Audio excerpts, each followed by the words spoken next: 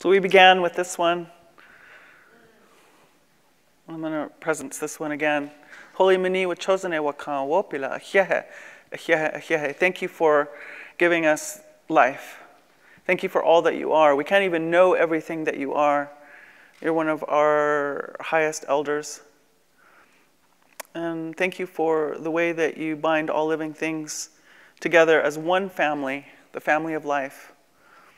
Also want to say thank you for the way that you connect us through time. Every single one of our ancestors in this room all had a drink of this very water. It's always been the same water. And all the ways of knowing and being, all of our ancestors who face similar time that we're facing right now, all their ceremony, all their prayer, they prayed into this water, and it's here with us. It's here with us. May this water continue on its journey to the generations that are coming forward, to the ancestors to come, as we say. So just want to say wopila.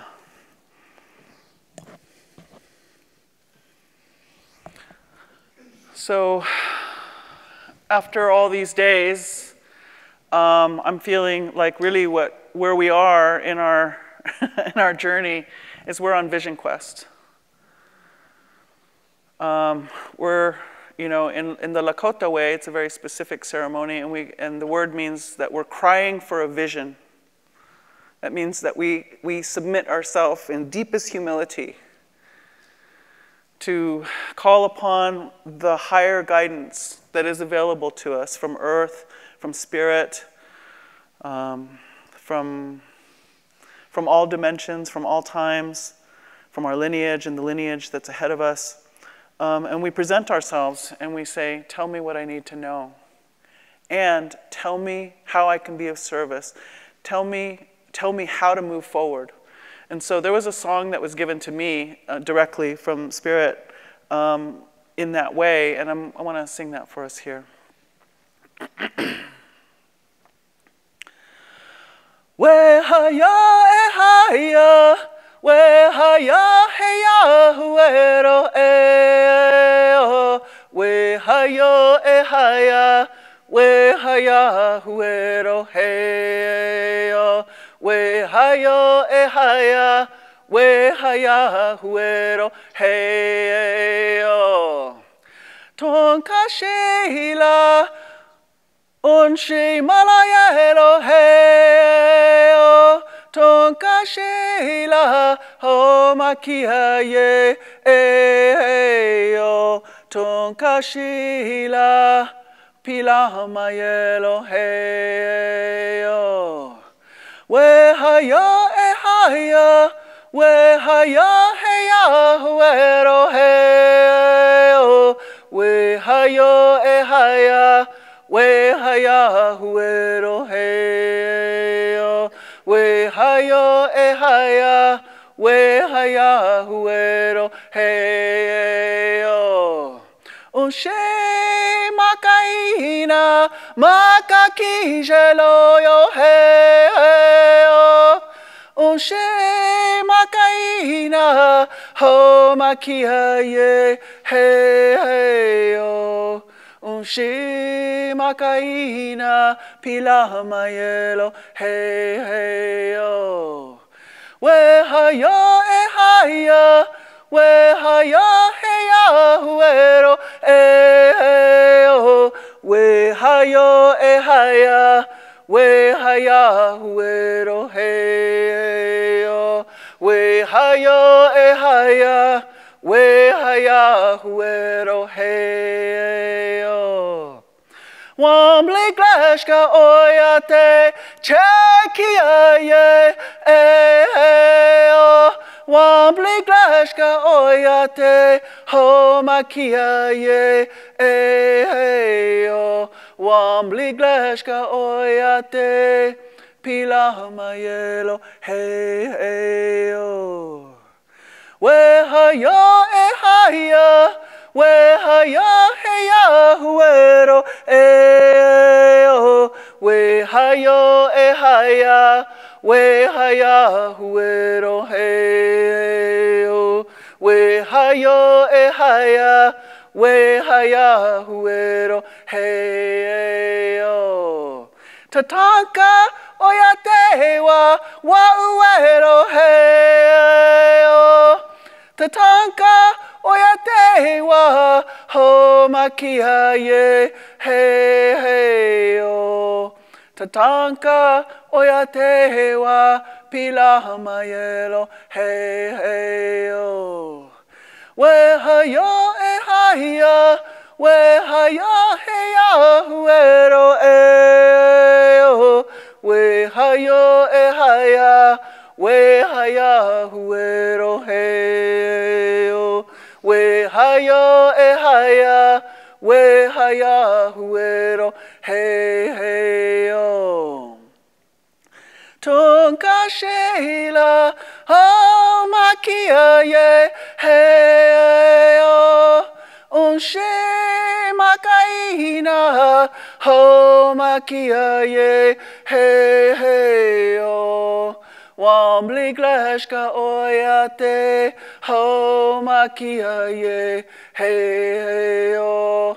Tatanka oyate wa ho makia ye heo.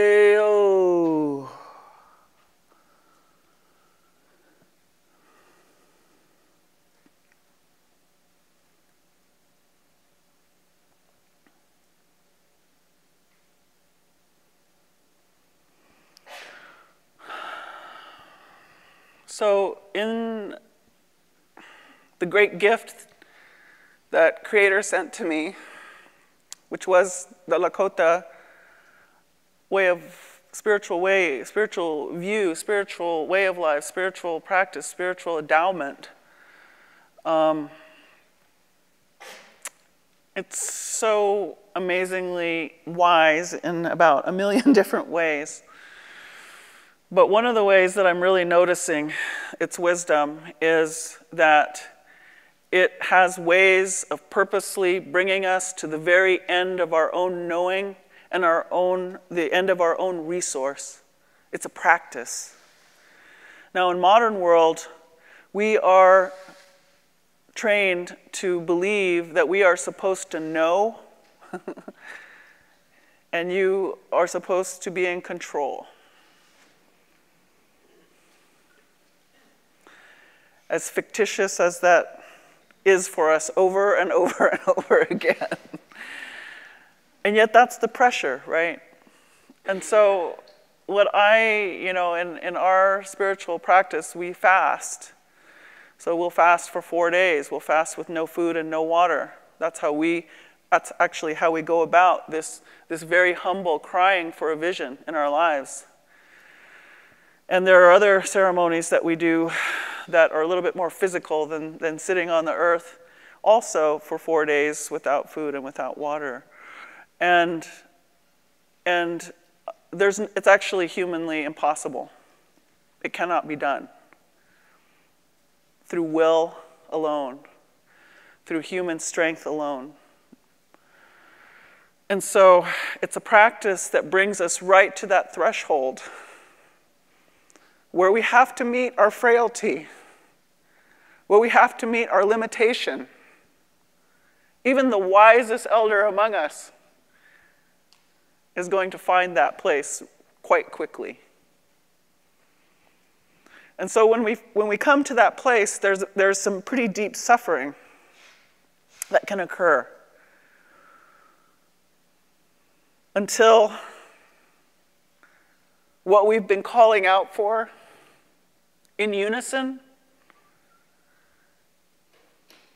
with the support of all of our families and relatives and friends, until what we've been calling out for comes to meet us. And when that comes to meet us, we are lifted. Present day, present time, present consciousness, as conscious as you can be in that situation. And suddenly you are held, and you are lifted, and you leave your own resource and enter into the vast, greater resource. And that's what carries you through. Because it is a solemn commitment to complete these 4 days.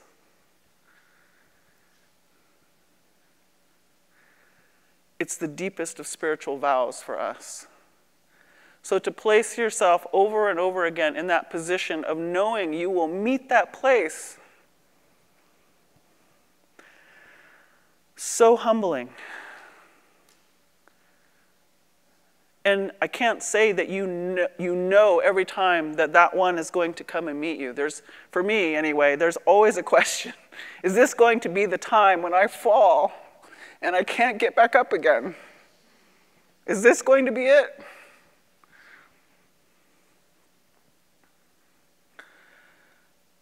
And so far, the answer has been no. Not today. Not this time. And I get lifted back up on my feet somehow, some way. And I'm helped to finish with my relatives who are also a part of holding each other up, who are also going through their own spiritual transformation of meeting that place, letting this one be subdued long enough to reach out and to have all of this spiritual help come flooding in and literally lift your legs over and over again. Maybe for only one day. Maybe it's only the 4th day. Maybe it's the 3rd and 4th day. Sometimes it's the 2nd, 3rd, and 4th day. And we go into an actual container of this energy. And when you're in there, after that has occurred, it's like flying. It's a spiritual euphoria. But you could only be in there for a couple of hours before you have to come out and rest again. And every time you come out and rest again and you lay down with all your exhausted, wonderful relatives, the pain of your physical human body and experience comes back again. And so on some level, you have to go through that process every single time you head back out. This is very sacred knowledge. But I'm speaking it here as a way of expressing how I see where we are headed. We may come to the end of our knowing. In fact, I think it is guaranteed we will come to the end of our knowing. The elders that I trust, because they can determine what the weather is going to be for the next 2 weeks by watching the way the raven flies. They said we had 10 years to make a radical new collective decision. And that was 5 years ago. So I don't know about this decades business. We don't know. Let's face it, we don't know. But what I want to propose to us is this. Not knowing is not the same as the end of the world. Not knowing is not the same as the end of the world. Not knowing and coming to the end of our own resource might be the most powerful thing that has ever happened to us. Not knowing and coming to the end of our own resource might turn out to be the most beautiful time of our life.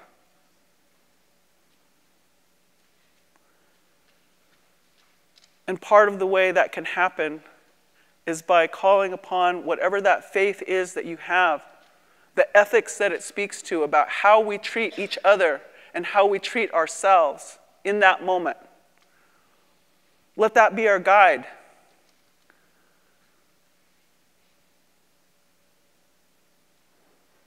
Let that be our guide.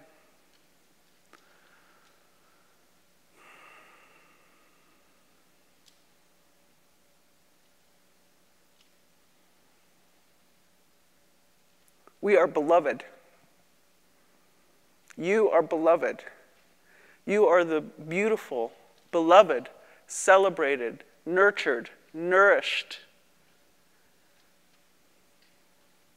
precious child of Creator, of creation, of the holy people, of this Mother Earth, of all of our relations, flying ones, swimming ones, creepy crawling ones, four-legged ones. They're rooting for us. So the last piece of that community is who? It's us. How can we make each other the beautiful, beloved, celebrated, nurtured, nourished, beloved brother and sister that we witness in each other?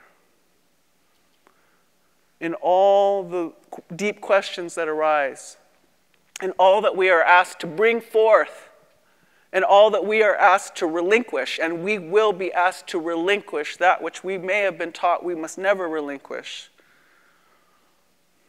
for our own personal well-being. Your retirement may not come in cash. In fact, I'm going to guess it's not going to. That's okay.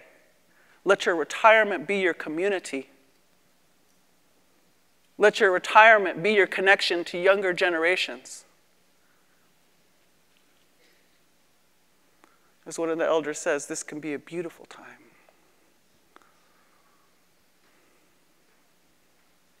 I was told that all of us were sent here with spiritual help swarming around us. And it can do nothing for us until we ask, because that's the law. So together with all of us, and in this room and beyond, whoever's watching, and in the days that come after we leave here, let's ask. Let's ask. Let's see what love will come to meet us in this hour of our not knowing.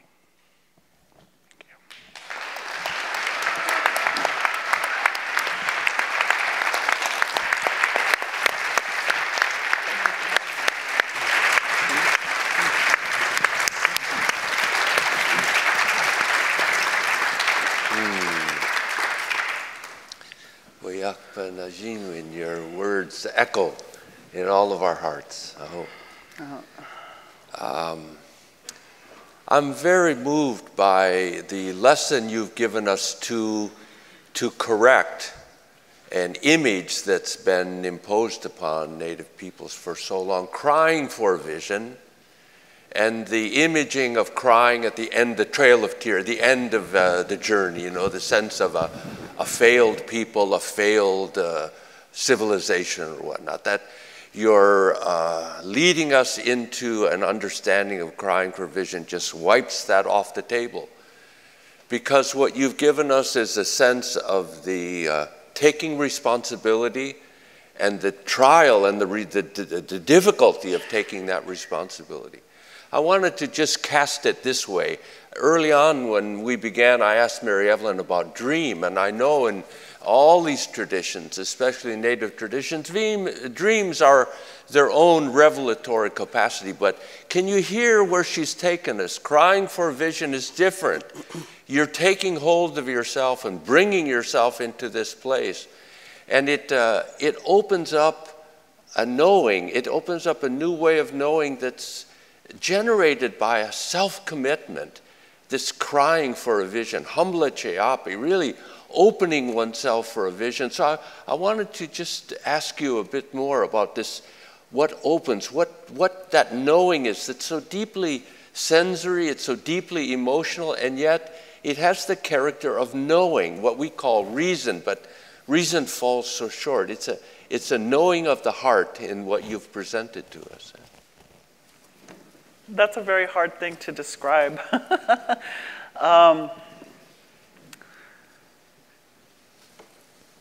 So this brings up something that I've been thinking about over the days, which is that, you know, even in my culture, and I think in other cultures, this idea of, or this way of conceptualizing these events. So the old people say, they wouldn't even let you get that far, right? They'd be like, right? Because there is, you know, as soon as all of that whatever that is, moves up here. There's a disconnect happens, and there's a loss of power, actually. There's a loss of that spiritual blessing in some ways. And I feel like in all of the faith traditions, we are at a point where I'm going to say, we all need, that's a big statement, we all need to go back to that place that is almost beyond words, that is within our faith. It's why our faiths have been carried forward all this time, because it was such a phenomenon to our ancestors that they safeguarded it. They safeguarded that encounter. They safeguarded that power that can hardly be expressed and conceptualized. And so once that, as I talked about on my very first day, once that academic or that singular way of knowing of the intellect came and literally was spread across the world, was imposed over humanity in every place on the planet, then we began to start to translate that fire, that experience, that encounter, that spontaneous combustion into concept. And I'm noticing that even within my own culture, as we went through a period of being outraged of how anthropologists were trying to describe us to the world when their worldview was so different that they couldn't possibly understand what they were seeing, and yet they were saying, well, these people are this, this, and this. So when we went in, when we came into a place, our spiritual way of life wasn't legalized till I think it was 1972, huh? Yes. Very late in the game.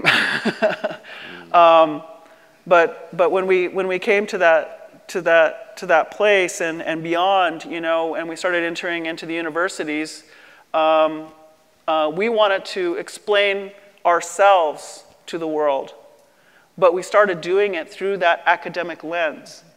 And so what I feel like, even my culture is endangering itself of is conceptualizing what we are. And at that point, we begin to lose something so powerful. And so I'm putting that out there. And I think, our spiritual way of life, I was going to say religion, but I'm going to edge it over just a little bit. It's not a written thing. So I don't know what these deep religious practices do once they commit those very holy occurrences to paper and to the written way. But I know that what caused them to be written and to be written on special paper and to be presented in a very special way was because of what actually happened in the spirit, in the body, in the heart, long before it ever came up to here. So I call on us to go back and find that place, because it's not, people that I'm around sometimes will joke and say, well, that's like Old Testament stuff, right? That used to happen back then. No. It's alive here. It's always been alive here. And it's alive right now. Oh,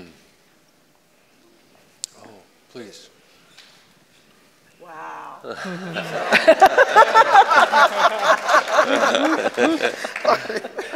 Welcome.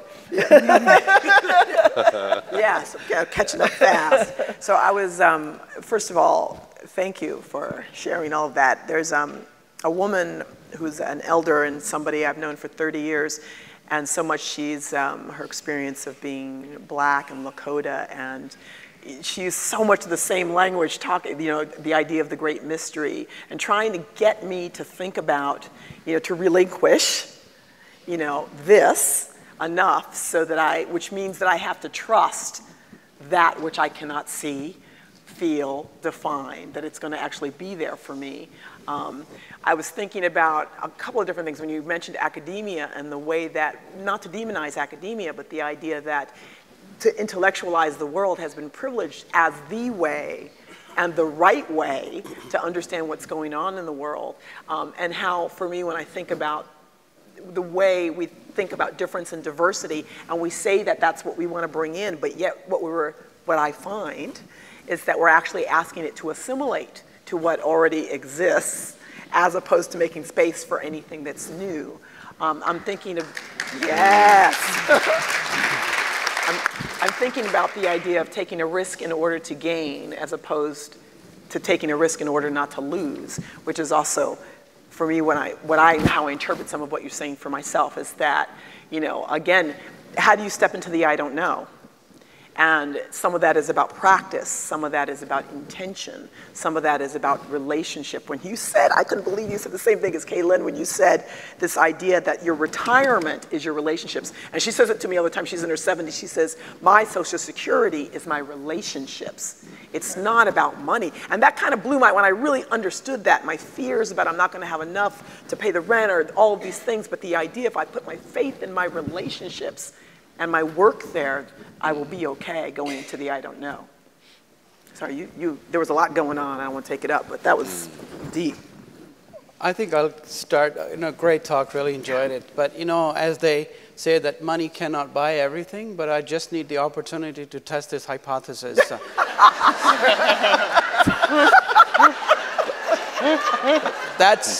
That aside, actually, being a neuroscientist, I should really defend the brain. But when I pulled my religious card, actually in Quran, heart is described as seat of intellect. And because it actually provides the blood to the brain, and without it, brain cannot really function at all. So the tribute is really paid to the giver, which is the source of really everything that the brain does. So when we say in Islam, Bismillah ar-Rahman ar-Rahim, I begin in the name of God, you know, most merciful and beneficent. Rahman and Rahim in Arabic means more or less the same thing, but Rahim comes from womb of the mother.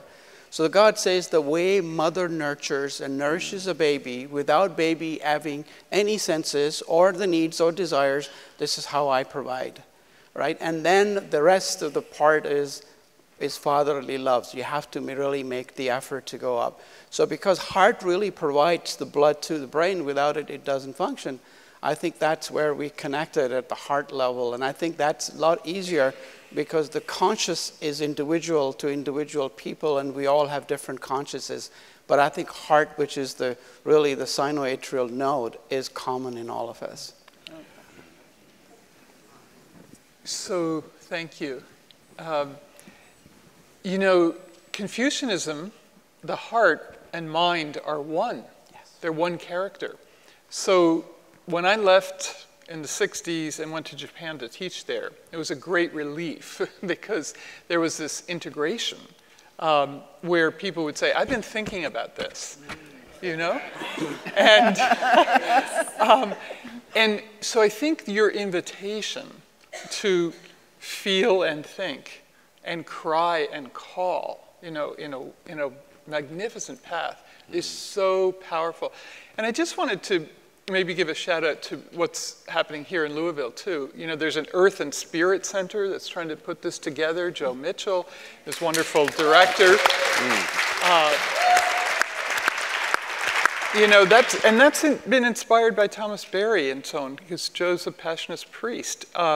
And there's another wonderful Tibetan center doing meditation. And I wanted to also just mention Lisa Miller, who's trying to help people understand as young people without this integration. And her book, The Spiritual Child, is, I think, very much in line with this. But I want to thank you for your presence, your integration, and that deep sense we are at a non-knowing. And that is also a great gift. So thank you for bringing us to that path. Thank you. It's wonderful to listen to the conversation on cosmology and worldview. It's not been at 30,000 feet, has it? We danced in the story, and we had a good sense of laughter, and you nested us in all of these circles going out, and we sang together. We sang through you. But you brought us to water before we sang. And you brought us to water in that ancestral presence too. All of our ancestors drank from this water. It flows all around us and through us. And it's in Taoist tradition especially that I find that sense of water and letting go. And I feel that a lot in where you've brought us to. The capacity to let go is not simply a conceptual act. it's a crying out. It's so, in some ways I feel so foreign to us to finally reach a letting go. It's not, we're driven creatures. We're mammals who fight to survive, and we learn how to play and reach out, but somehow it's that deep letting go, which is still such a challenge. And for traditions to have come to an understanding of this is it's profound.